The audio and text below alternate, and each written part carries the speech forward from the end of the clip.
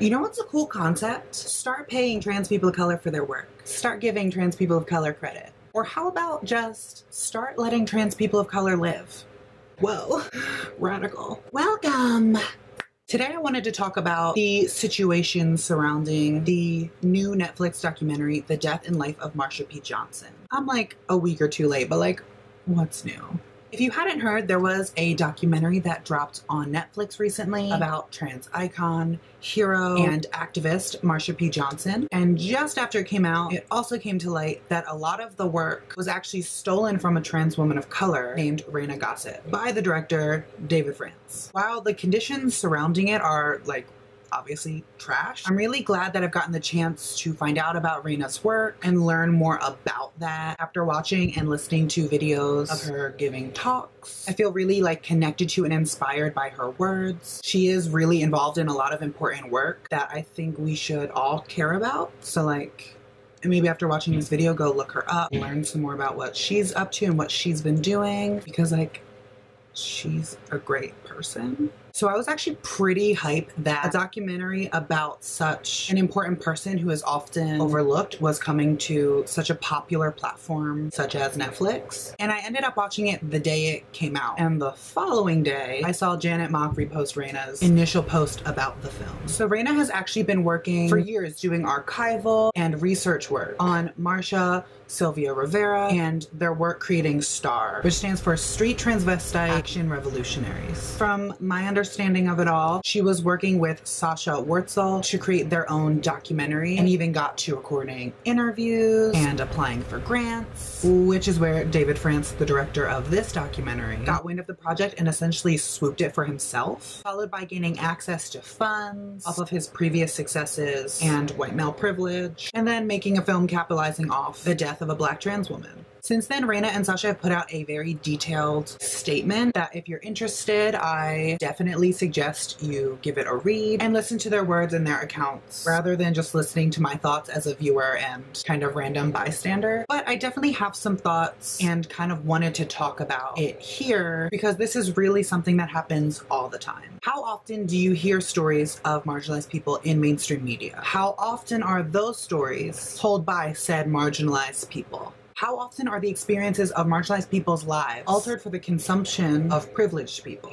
How often are marginalized people able to benefit off telling their own stories, while people with more privilege are able to resell stories that aren't their own for endless gain? As a marginalized person, you're never allowed to tell your own story or a story that reflects people like you. Instead, they'll make money telling the story of your death. You know, I just feel like we have to look at all of the layers of everything happening here. We have a cis white man making a documentary capitalizing off of, as the title itself says, the death and life of a Black trans woman. Capitalizing on the morbidity of her death and the morbidity of the violence and death of trans and gender nonconforming people, and predominantly trans women of color, like Marsha. We have the work of a trans woman of color being stolen and turned into capital for a cis white man. His white male privilege removes him enough from the marginalization of being an openly gay man and member of the LGBTQIA+ community to still take from and benefit off of trans people of color. It's the LGBT+ community, but we're still not acknowledging and fighting for the T, trans people. And when we do, we're still not uplifting trans voices to do so. And then there's the documentary itself, which I honestly have very mixed opinions on. Being the death and life of Marsha P. Johnson, it definitely has a focus on her death, which makes sense because the title, but I don't know. In some ways, I do feel like it could have obviously focused more on her life and what she did. Maybe, just a thought. It was set up like an episode of Cold Case Files, but it never really comes to a conclusion. While it digs up information and leads, it never really comes to too much of an in-depth theory, I guess. Considering solving the case is the direction and focus the film kind of went, we never really come to a conclusion of the case. Instead, we're low-key told to believe the autopsy reports and believe her death was a suicide or it was accidental. And even though we're led to believe this through a kind of side-eye at that thought, it's still like low-key the conclusion the documentary leaves you with. So you're telling me that I should believe what the police and medical examiner say about the death of a Black trans sex worker in New York in the 90s. Because it's so unheard of for the police to lie, or autopsies have incorrect information, or cases being completely swept under the rug. How many other trans women have been found dead in New York alone since Marsha? How many do we not even know about? How many more will this happen to? I'm torn between outright telling you to boycott the film altogether and not, but ultimately if you haven't, you shouldn't watch the documentary on Netflix to support Reina. You should instead wait for it and watch her film, Happy Birthday Marsha, coming out in 2018, rather than watching a film made off of the stolen efforts, work, and lives of trans women of color. On the other hand, I do see it as something important for cis people to see. I'm not telling you to view it through other sources, but I'm also like not telling you to do that.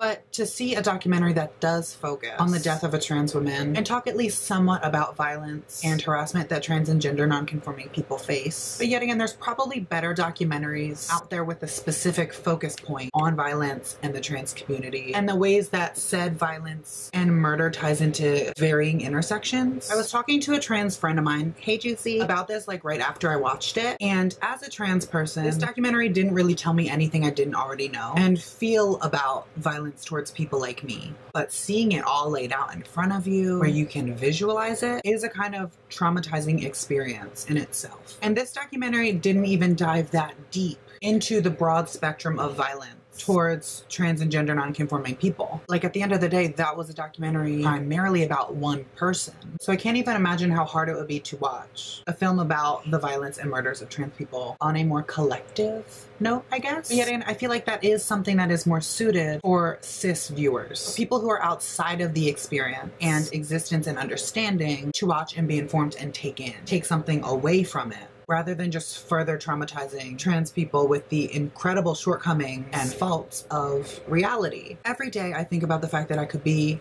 another statistic, another number. How by just existing, I'm more likely to be sexually assaulted, beaten, stabbed, shot, murdered, for there not to be justice found in my murder. Expecting to face discrimination in jobs, housing, medical fields, everywhere. These are things that I already know and think about, but things that cis people don't have to think about. And if we want anything to change, and if any cis people watching actually want progress, these are things that you need to think about too.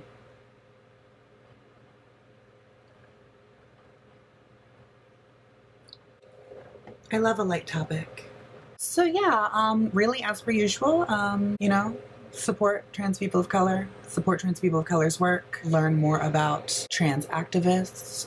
Yet again, I'm very happy that I now know of Reina and I can continue to learn from her work and do my own research into her work. And capitalism is trash, as really this boils down to a capitalistic issue. It's more profitable to sell the stories of marginalized people by paying less marginalized people to do so. Because why would you pay people that you don't think are people?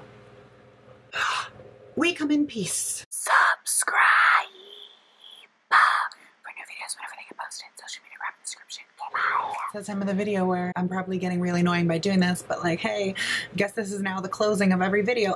Self-promotion, I have a Patreon account, and if you would like to become a Patreon supporter and help me out, the link is in the description, and yeah, that would be super cool. You can get things like special drawings, sneak peeks at things I'm working on, I can send you paintings and like handmade pins and stuff. There's all sorts of things, and yeah, hope you're having a great day.